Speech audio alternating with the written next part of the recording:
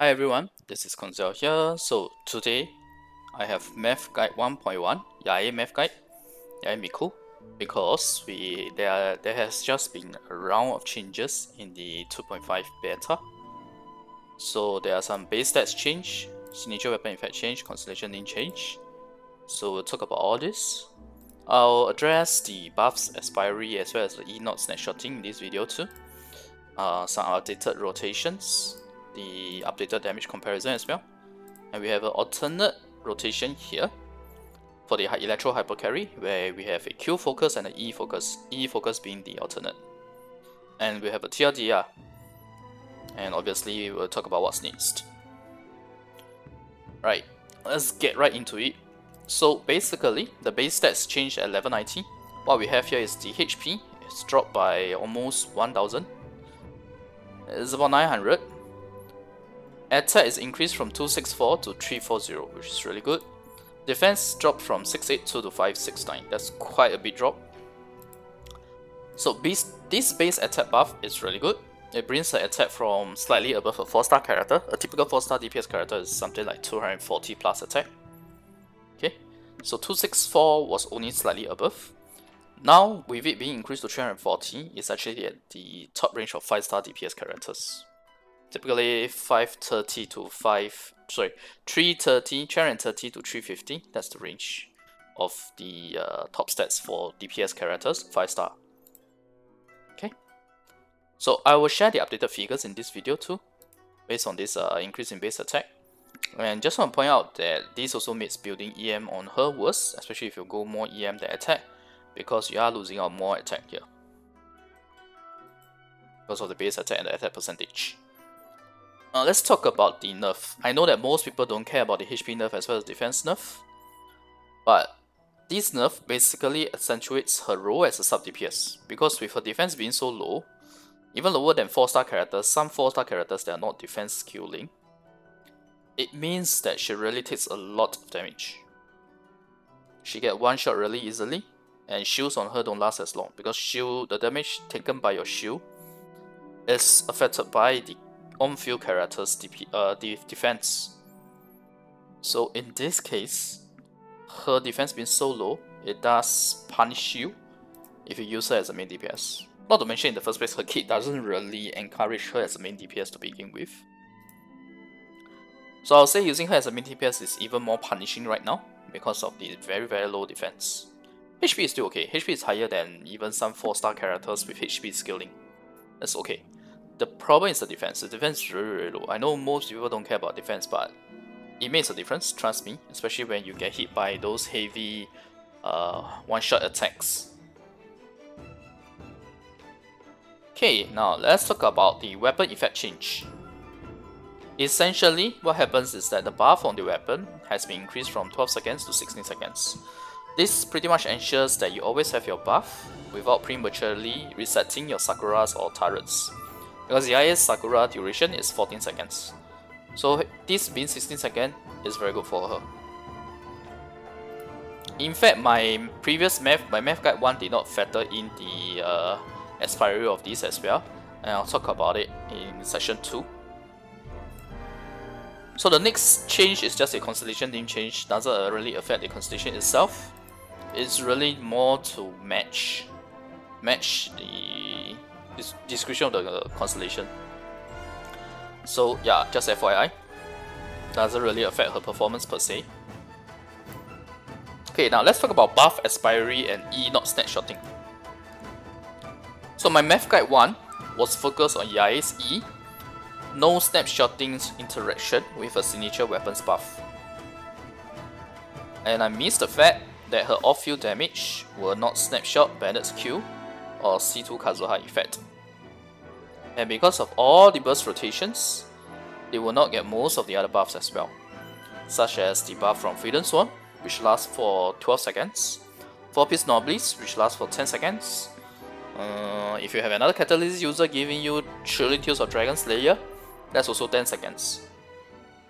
So by the time you do finish all the burst rotations, your buff will have expired and her E wouldn't really gain much from all these buffs. Previously, most characters' the burst duration or the DPS duration is usually about 12 seconds. So the buffs expiring were not an issue for those previous maps.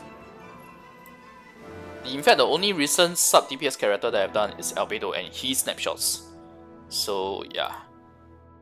Now with all of this in mind, it may warrant using Sarah over Bennett, even without C6 Sarah, but lack of heal would still be an issue. Okay. So you can use C6 Sarah, it's just that without Bennett you don't have a heal. So in certain situations it's okay, but some situations it might be kind of bad, especially if you're up against corrosion mobs. So I'll provide the updated figures in this video that accurately take into consideration the buff expiry and no snapshot of buffs, and I'll also share an alternative rotation that can at least get the buffs on most of her E. And the buffs I'm talking about are the Freedom Swarm, 4-piece, non-piece, etc. Obviously, we still can't get Bennett's Q or C2 Kazuha effect because these two requires you to be in the field. So if you don't snapshot, you will never get it once you're off field. Right. And I'll also end with a damage DPS comparison between the two rotations. Okay, let's talk about rotations. Okay, pardon me. So for rotations itself, it's the same Electro Hyper Carry, but you notice that I've added a Kazuha E press with no plunge, so that you don't trigger the Freedom Swarm effect. Obviously, if you're not using Freedom Swarm, then by all means go ahead and use your plunge. Okay. So this is to get your buff. Okay, you get the Raiden's buff doesn't really matter, but the Kazuha buff matters here for your Yae 3xe. Then you do the rest of the rotation is the same. Now if you notice, this rotation does have a issue where your Raiden doesn't fully enjoy Bennett's burst duration. Your initial hit, the highest damage of course is being covered. It's just that maybe your last M4C, around your last M4C, because you're going to be able to do 2 M4C plus 1 M1C. So somewhere between the middle of your second M4C, Bennett's burst will have expired. And it may be earlier depending on how you are doing your rotation, as in how fast you are. Especially if you have C1 Kazuha, then you will end even earlier. So there is that disadvantage. So it's kind of a trade-off where you work on buffing your Yae's burst, but you lose out on your Raiden's burst. Or you can do an alternative rotation here, where this is how it goes. You do the Yae 3xe first, followed by the rest. This 2 is the same as this. Then you use your Yae Q, which means we are not using Bennett's burst or Kazuha burst before Yae's burst. In this case, we'll still get the burst damage bonus from Raiden. We'll still get the elemental damage from Kazuha, but we are not getting the Bennett's burst buff for Yae's Q. So you can think of this as a rotation where it focuses on buffing Raiden's Q and Yae's E for a longer duration compared to the first. But in return, Yae's Q is not fully buffed. So you can think of this as a alternative rotation with a E-focused rotation rather than Q. And not to worry, we'll do damage comparison later, and I'll do a TLDR and you guys will know which is better. It's a bit different than what you kind of would have expected, but I'll share it later. For the EC, if anymore, no change. So let's look at Yae Miko solo damage. Because Yae Miko solo damage is the one where I can really show you guys what is the difference from the base attack buff. So this is the new figure, 605k. DPS per second is 24k and 20k at R1. C0 R1 would be here. C1 R1 would be here. But this is a very rough estimate. It really depends on how much ER we need. Okay. If you want more details on this, please check out the Math Guide 1 if you have not already seen that. Now let's talk about percentage difference here. Okay. Now I know that some of it is cut off, but it's fine. You don't really need to see this because these are figures that I've already shared in Math Guide 1. So in Math Guide 1, the highest damage potential for Yae Miko Solo is 563 or 564k in 25 seconds versus what we have now, which is 606k, thanks to the increase in base attack from 264 to 340. And these are the percentage differences. So essentially, it's 7.4% to 7.1%. So it's about a 7% increase. And you will see that the reason why attack sense has 7.4 is because it has more attack percentage, right? Because it has more attack percentage, it's making use of the increased base attack. If you go on an EM build, this increased base attack is not good for you. And in the first place, even without the base attack increase, I already said that EM is not that great of an option. It's more like a good to have additional bonus, that's all. And now it's worse off because her E doesn't snapshot. So Diona's burst, not gonna give her EM because you need to be in the field. Kazuha C2 effect also requires you to be in Kazuha's burst on field. That's a problem as well. Albedo, I think he is able to give. I need to check Albedo's description. But it's only 125 EM. And it's not worth it using Albedo for that purpose. Not to mention, it's not that synergistic with Yae Miko per se. So anyway, the more attack percentage that you have, the better this burst percentage will be. So effectively it's about 7% increase in damage, and it will be even bigger with more attack percentage buff from teammates as well. There's a typo here, but just ignore that. So let's look at the full team now again. But this time around, the figures are updated with buff expiry and no snapshot. So I've changed some of the calculation within the 25 seconds. The rest of the stats are the same. We have a fully built Bennett and a Kazuha. Yeah, I am trying to reduce the amount of math that I have to do to simplify things. It's partly because of this that I missed the buff expiry and the no snapshot for Bennett's burst as well. But it's okay. It's still very far from Yae Miko. We have time to show you guys right now in this video the updated stats or figures. So you see here, in the Q focus rotation, 25 seconds we have almost 1.2 million damage. And the DPS per second is the maximum potential is 48k. Okay. Now, even with the increase in base attack, there's still a very significant drop in DPS once we account for buff expiry and no snapshotting of Bennett's burst and C2 Kazuha. The Bennett's burst still applies for Yae Miko's burst, but it doesn't apply for her E if you go off field. So 68k to approximately 48k is a huge drop, right? I mean, it's 20k of 68k is about 28%, thereabout. So it's a perfect example of why not snapshotting is actually bad for off-field DPS, especially if you're not using her signature weapon. Bear in mind that I'm using her signature weapon that offsets the disadvantage, slightly offsets the disadvantage of not snapshotting. Imagine if you're not using her signature weapon, then getting buffs on her is even tougher with her not snapshotting. And in case you're wondering, updated figures without base attack change is about 1.06 million. So with the base attack increase, it goes to 1.19, so it's about a 12% increase. Okay, so basically it's a 7 to 12. 12% being when you have the whole team buffs being included. However, despite the fact that she doesn't snapshot and is bad for off-field DPS, even that MiHoYo is increasingly making no snapshot characters, they should eventually release characters who buff no snapshot characters. Example, Sarah. Sarah is actually a very good example where your off-field DPS not snapshotting doesn't really affect her, because she is able to give you a buff every 6 seconds. Especially if you have, I can't remember whether it's C1 or C2 for her, the one that leaves a weaker buff.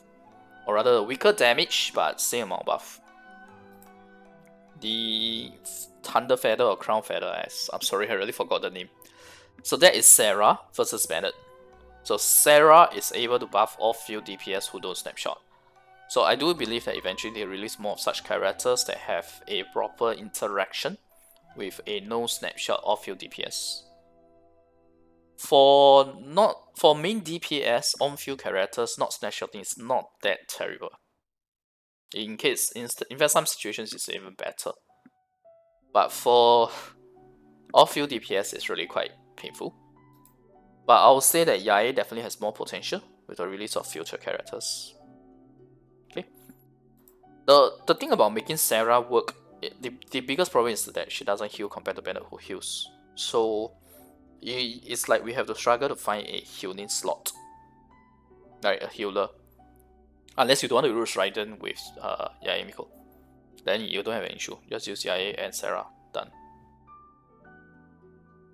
But if you use Yae and Sarah, your other two characters better be a being DPS character. Now the beauty of 6-6 Kazuha starts to come here, right? Starts to come in.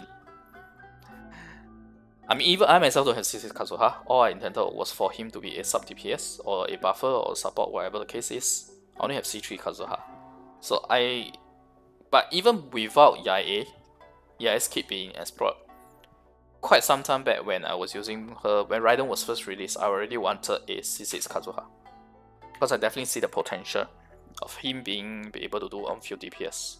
And starting to come together, right? Imagine if you use Kazuha together with Yae, Sarah, and your fourth will be a Hydro with healing. That's it. Or if you don't want to spend that much, right, you can use Chop as your Hydro option, but then again you have no heal. So you can go Sayu. Sayu gives you heal and before PVP effect and swirls, but she doesn't give you the damage buff that Kazuha provides. Yeah, so that's that. But anyway, let's see what other characters they release in future that can help with this. But definitely she has potential, Yae. Because right now, whatever damage, highest damage that we can meet for her, it can go higher with the proper buffs. Right now, she can't benefit from those because of her E not snapshotting. Now, for the 8k, right now the burst damage is higher, it's 392k, which is expected, right? Because on Math Guide 1, we said that it was 371k, 372k. Now it's slightly higher because of the increased base attack. So, but this is 1.2 million, so 392k is about 33%. So it actually takes up a bigger portion of the overall damage now in this Q focus rotation. Let me just correct this. It's better to call this a Q focus rotation, right? And again, same as what I've mentioned previously, all the above have not included any reaction damage yet. So you have your Kazuha with Pyro Infused Burst to give you overload. Because all of this is still based on Bennett. Even if Bennett can't buff her E, Bennett can buff her Q, Bennett can buff Kazuha, Bennett can buff Raiden. Okay. This is also not the highest damage Yae can reach because obviously I did not include C6 Sarah. Though the rotation can get irritating since Sarah's buff is short. But there's a 4-star weapon called Solar Pearl. And Solar Pearl's effect lasts for 6 seconds. And you need to trigger it every 6 seconds. So it kinda matches Sarah's buff and helps with that in terms of the rotation. Food for thought, yeah. So C4 Raiden effect I have not included for Yae's off-field damage. I do believe most people don't really have C4 Raiden. If it's included, it will be a pretty good boost because it gives you 30% attack, which is more than R1FS. R1FS gives you 20%.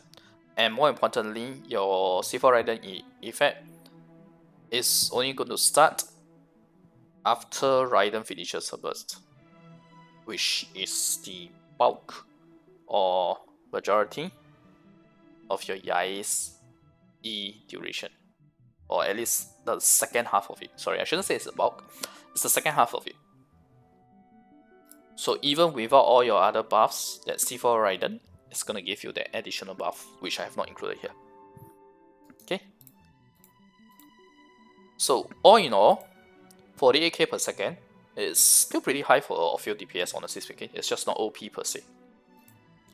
Let's look at the alternative rotation, where we focus on getting more buffs on her E instead of fully buffing her Q. So this is the damage figure, and you notice that it's a shorter rotation because when we do a E focus rotation, I don't need to, how should I put it? Some of the setup time on Kazuha and Bennett is done within your final E, thus reducing your overall rotation duration. Okay, so it's 1.03 million. Here, 22 seconds. Damage per second is actually not too far off. It's 47k here. And here is the comparison against a Q focus rotation.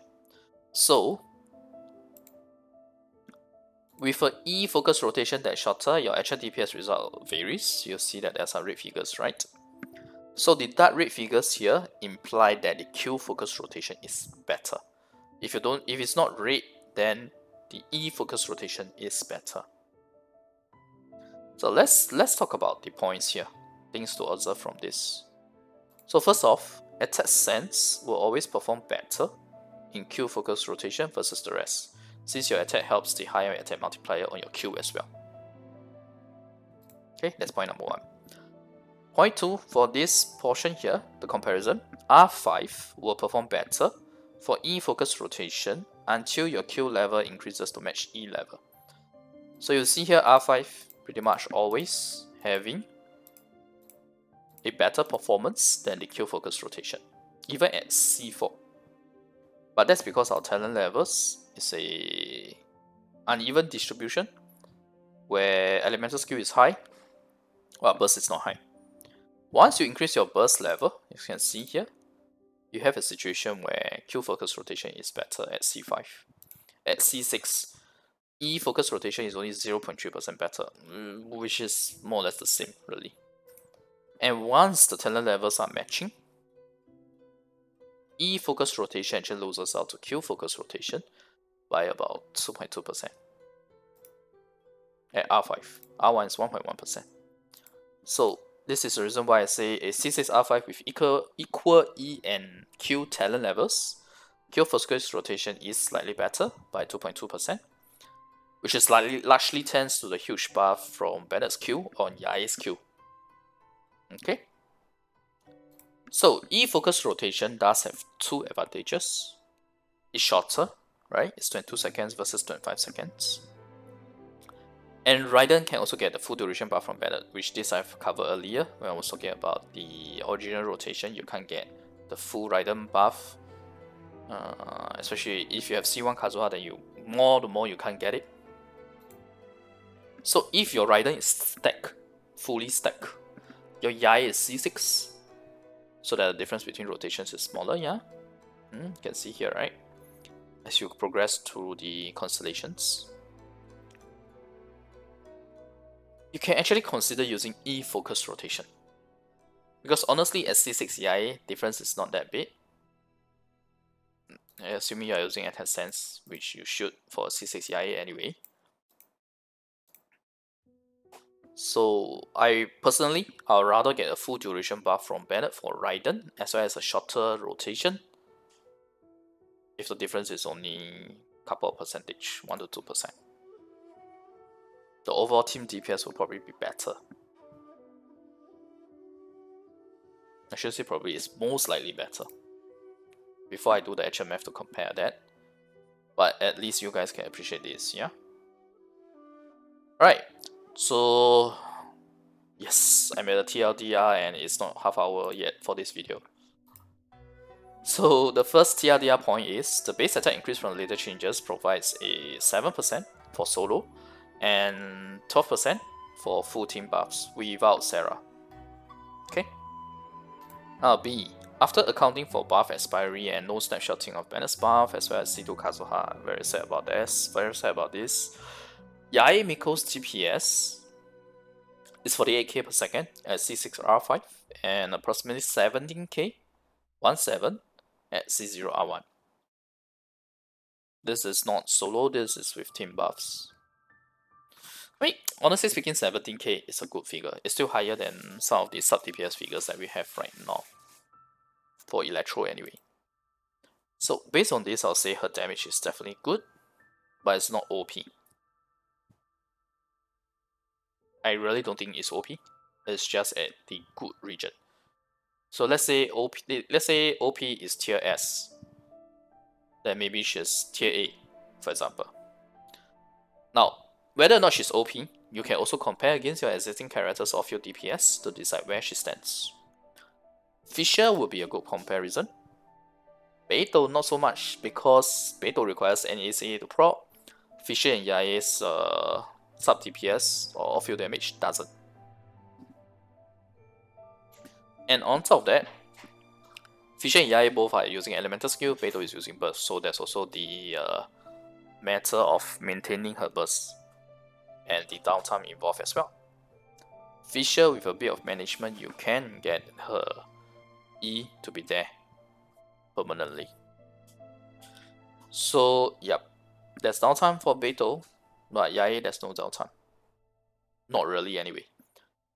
Of course, you can say that, oh no, we shouldn't compare against this, we should compare against like Xiangling's burst. If you really want to, sure, but like I said, Yae Miko's DPS has no downtime. Her off-field DPS anyway. And technically speaking, you can say that with Melt, with a fully buffed Xiangling and full teams, etc., you either have this figure or even higher. And that's correct. Absolutely correct. But those requires reactions, correct setup, snapshotting, etc. But this is how should I put it? It hasn't included. This has not included reaction damage. This has not include what's that? Raiden's C4 effect as well if you have her. So definitely this figure can be higher. And remember that this figure is offset by the crit rate already, which means the actual damage figure that you see is going to be higher than this. Okay, so just bear this in mind. I'm not saying that she's OP. Okay, I'm not saying she's the best sub DPS. I'm saying that she's good, but not OP. But in case you think she's bad, that's why I have to explain the last portion. Now, third point. Kill focus rotation is better for most scenarios, other than C6 Yae and fully stacked Raiden, which I would recommend the E focus rotation instead. So for details on the rotation itself, please refer to the rotation session. I'm not going to run through the whole rotation in a TLDR session. Okay?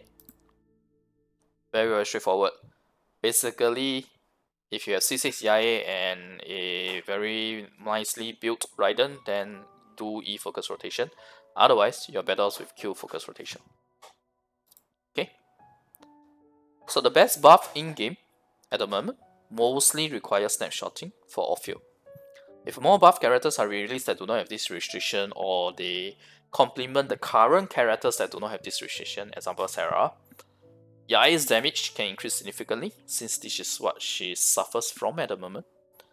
Her solo damage is actually pretty good for off-field DPS. It's pretty decent. Tier A, like I said. What she's lacking is the ability to consistently buff her E, her off-field damage. That's what she's lacking right now, while having a comp that can still at least heal, that can do CC pulls, etc. Okay? That's the main point. But ironically, if you don't already have those good buffers right now, like Bennett or Kazuha even, Yae will perform better for you, relatively speaking. Although, okay, for Kazuha, right, the buff will still work. It's more like Freedom Sworn's buff. Yeah, I should say it's Freedom Sworn's buff. So anyway, Yae will perform better for you, relatively speaking, especially if your banner is also not fully built.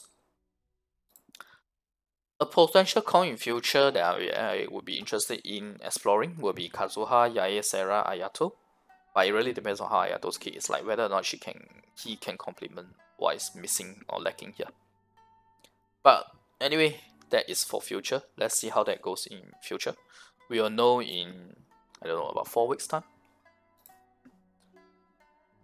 Yeah, they're about from the point of this video.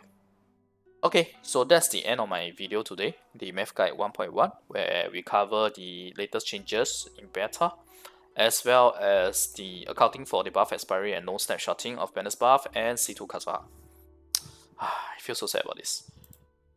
And I hope that they do give us some more characters that can improve off-field DPS damage without snapshotting. Especially off-field DPS damage that do not snapshot. I hope that they give more characters that can complement such characters. Otherwise, it feels painful. Not gonna lie, it feels painful for a off-field DPS character to not be able to snapshot. Alright, so Yae Miko video series, this is pretty much the same as the Math Guide 1, but I just want to highlight one point is that I'm also considering doing Sarah comp. Maybe Kazuha Sayu with Kazuha or Sayu with Yae Raiden Sarah, and EC comp calculations as well. But those will have to come after at least artifact builds or maybe 1 or 2 weapon videos. Right now, I think people want me to do Wisif, right? Even though I already covered why I don't think Wisif is good for her. And the other thing is, the other weapon that I'm interested in for her is Solar Pearl. Solar Pearl looks promising. So anyway, let's see how that works out. So unfortunately, Yae Miko's damage is only at tier A. So she's good, but not OP. But she has potential. That's what I'll say. In future, when MiHoYo fixes the buffing for off-field DPS that do not snapshot, she will land in a very good situation. Okay. So these are the TLDR. I hope this video has been helpful to you guys. If you like the content, remember that video and click subscribe for more. Yeah. Bye.